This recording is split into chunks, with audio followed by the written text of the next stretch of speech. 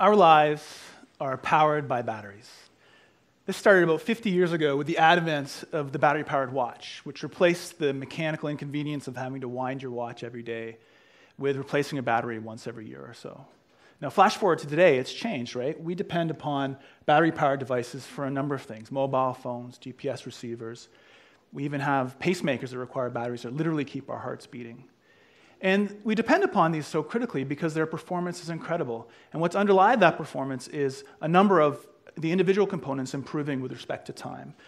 So let me show you a little bit of data. This is 13 years from 1990 to 2003.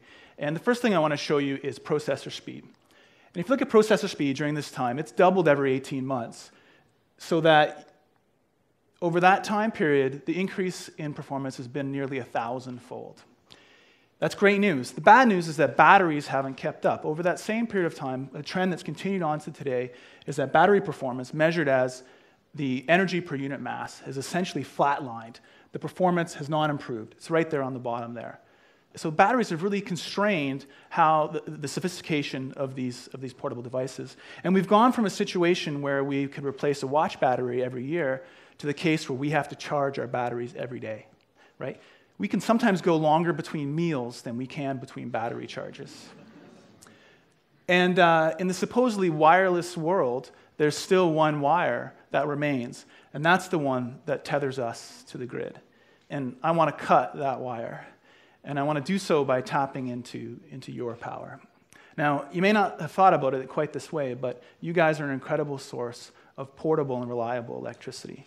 So let's think this through first. So let's begin with the energy that you eat. You guys eat food. Now, it turns out that food, like this granola bar, has about 100 times as much energy per unit mass as batteries.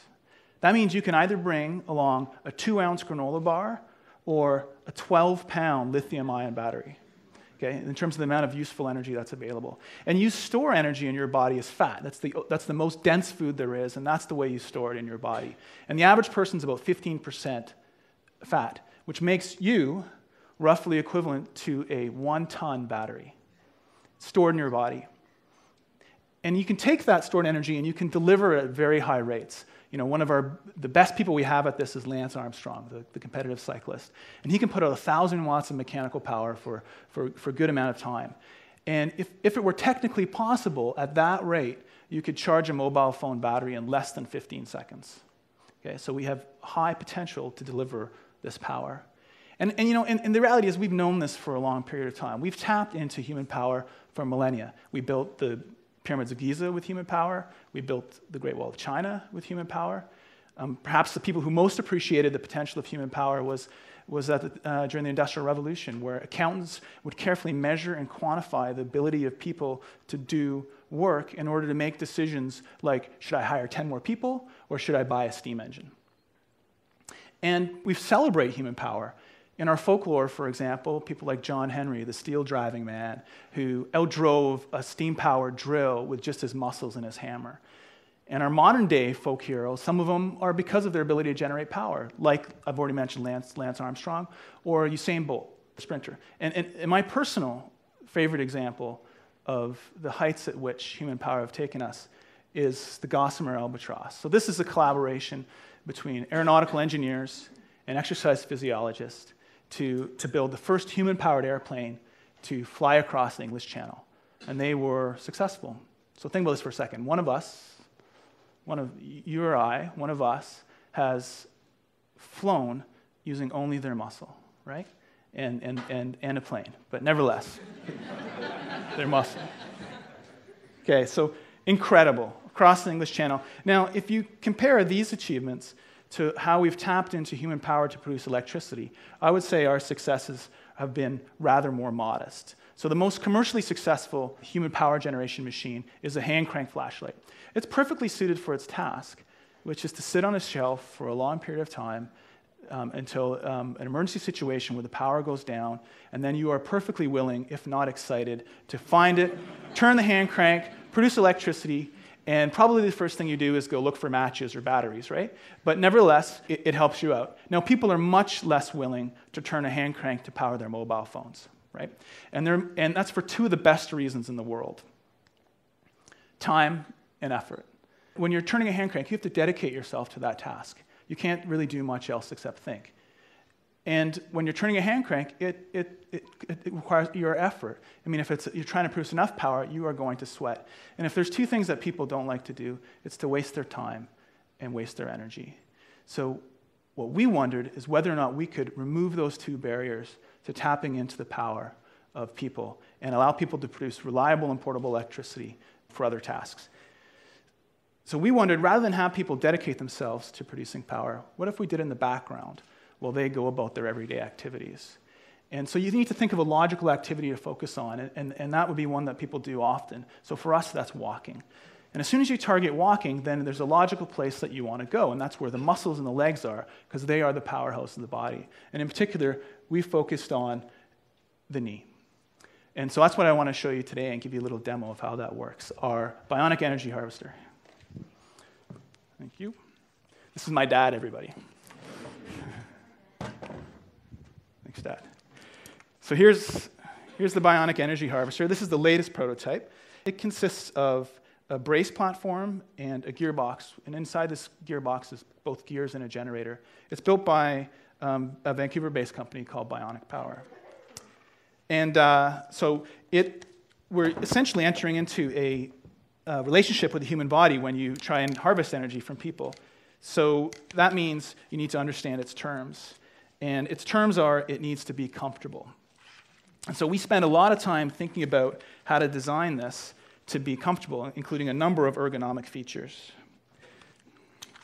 One of those is to make it long, so that the forces on the body are relatively small. It also needs to be relatively lightweight. This version weighs about 2 pounds, so about a kilogram. Usually we have one on each leg, but I'm just going to show you one on this leg for the time being. We think a lot about strapping because that's part of what makes it comfortable for people. All right, it's on. And so now when I'm going about my everyday activities, like walking, it can harvest energy in the background while I'm doing that. And what's happening is every time I flex or extend my knee joint, it spins gears which spin a generator. The gears are needed because knee motion is actually relatively slow. And so you need to step up that speed in order to produce energy efficiently with that generator. Okay, so that's the time side of things. Let me tell you next about the effort side of things. Now, it might seem like you're breaking some fundamental laws of thermodynamics to imagine that you can get energy for free, right? That's what I'm saying. No effort. I want to get electricity from you for no effort. But that's not true because you're already requiring the person to be moving, like walking. So the idea is you might be able to make that movement more efficient if you harvest the energy in the correct way. And the reason for that is because muscles have two jobs when they're working during walking or most other tasks. One job is to act like motors, which is probably the way you think of muscles working. So when they're acting like motors, they're acting to lift and accelerate you. But their second job is they act like brakes, which is to lower you down or slow you down. And so when they're acting like brakes, if you could use a generator instead to slow you down, you could save the muscles from what they're doing while producing electricity at the same time. This is just like regenerative braking in a hybrid car, but applied to the body. So let me try and make that a little less abstract by talking about standing up and sitting down, okay? So when I'm sitting down and I go to stand up, my quadriceps, these knee extensor muscles, act like motors and lift me up, right? And when I go to sit down, those same muscles are active, but now they're lowering me down, acting like brakes. So the same muscles, two tasks. If I put a generator here, it's going to resist my motion when I'm standing up, making it harder to stand up. But it's going to assist me when I sit down, making it easier to sit down. Now imagine if I could disengage and engage that generator. So I'm going to disengage it when I stand up. So standing up is the same as normal. And engage it when I'm sitting down. It now makes sitting down easier, right? Because it's resisting my motion sitting down. I only get energy during half the cycle, but it doesn't cost me any extra energy and may even be able to assist me. Now, we don't actually care about standing up and sitting down that much, but the same thing applies during walking, where there are periods of time, for example, when at the beginning of the stance phase, when your knee joint is accepting the weight of your body, where these muscles are on and they are acting like brakes, where you can use a generator to assist them in doing that. And then you get out of the way later in order to not cost you extra energy. And that requires it to have some intelligence. And that intelligence isn't in here, it's in the computer that goes along with it. Thank you, Dad. I can take this too now. And that's in here. And so what this does is it senses where you are in the walking cycle and engages or disengages the generator. And it actually doesn't engage it and disengage it mechanically. That's why you can hear it all the time. It does it electronically, meaning it either allows it to generate current or not allow it to generate current. It says, okay, give me energy during this braking phase, and so you can get it for free. And we can verify that, in fact, does work with careful lab experimentation, where we measure the extra effort by your oxygen consumption and carbon dioxide production, as well as your local muscle activity using what's called EMG, which is just like EKG, but applied to the muscles of the leg. And indeed, you get that energy without additional cost. In fact, when you're walking downhill, when there's a lot of braking going on, you can make it considerably easier by harvesting energy at the same time. So I'd like to show you how that works. But I can promise you that watching a battery charge is about as exciting as watching paint dry. So I'm going to do something which we don't intend it's used to before, but I'm going to show you that anyway. And that is just to light a light. And it's not operating in the intelligent mode when, in this case, it's just going to be generating it continuously. And I'm going to give a couple kicks. It's going to take a little while, a couple kicks to light up this light, because there's no battery in here. There's no magic in here. All the energy is coming from my knee joint. Okay? And I'll stand over here a little bit. Let's see, sure. I don't want to fall over. It's good, eh?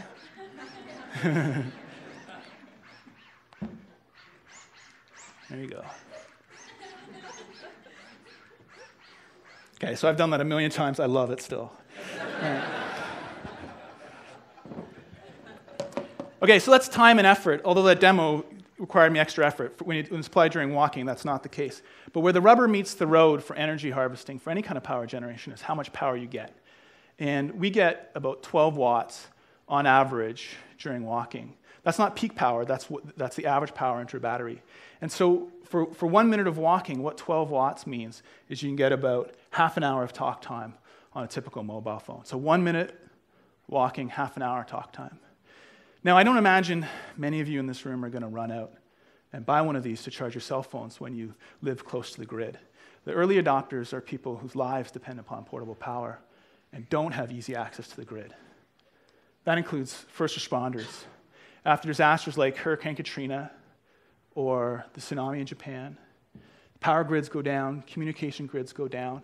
These rescue workers have to go in, they have to keep in contact with two-way radios. They have to know where they are with GPSs. To do so, they need battery power, but delivering batteries to disaster areas is very difficult because by their very definition, you don't know how big they're going to be or how long they're going to last. So imagine if they could produce their own energy as they walk. Modern militaries rely upon batteries like they rely upon food and water, and they need it to stay in contact with each other and to find the way back to base safely. Many modern medical devices require batteries, and in particular prosthetic limbs, which used to be these passive mechanical devices, but now are essentially wearable robots that have computers inside that adjust to the terrain you're walking on and have motors that allow people to walk upstairs or uphill. And so imagine if your healthy leg could charge your artificial leg just as you walk. Now, perhaps those most in need are those in the developing world, where 1.6 billion people still live without access to electricity. For example, Uganda, 1% of Ugandans have access to reliable electricity, 1%. In rural India, there's over 400 million people without access to electricity. Compare that to Canada, where the number is essentially indistinguishable from zero, right? And it's not that these people don't have a need for electricity, they do. The New York Times recently told a story about a Kenyan farmer named Sarah Rudu, who uses her mobile phone to check market prices for her crops, to talk to her family, to make small money transfers. And at the end of each week, she'd walk for 2 miles to hire a motorcycle to drive her for 3 hours to the nearest town with electricity, where she'd have to leave her phone for 3 days to be charged because the lineup for phone charging was so long. The need that I particularly hope that we can address is for health. Many of our essential health technologies that we rely upon in North America assume access to electrical power grid and are built that way. And so they don't work very well in energy-poor environments like sub-Saharan Africa or rural India. And so we think that we can help out by powering from the energy that people have in their own bodies. And in particular, over the next 2 years, we're going to target 4 particular applications that make sense. The first is, in the top left, is UV, ultraviolet water purification to remove waterborne diseases such as diarrhea and cholera. Second is what's called point-of-care diagnostics, which are equipment that can be used to diagnose and treat HIV and AIDS and other diseases such as those. Vaccine refrigeration to immunize against debilitating diseases such as measles or pertussis. And finally, mobile phones. So while electricity is scarce in these developing countries, mobile phones are not. They are pervasive and increasingly used for health education, including pre- and postnatal care. So 5 minutes of walking with our technology can purify 5 liters of water, can power the equipment for 1 HIV test, can keep 280 vaccine doses cold for an hour, and can give you 2.5 hours of talk time on a typical mobile phone. So my hope is that in the not-so-distant future, health workers will be able to power their equipment as they walk between villages, and a parent will be able to clean drinking water for their child as they walk back from the nearest water source, and all by tapping into the power of people. So, thank you.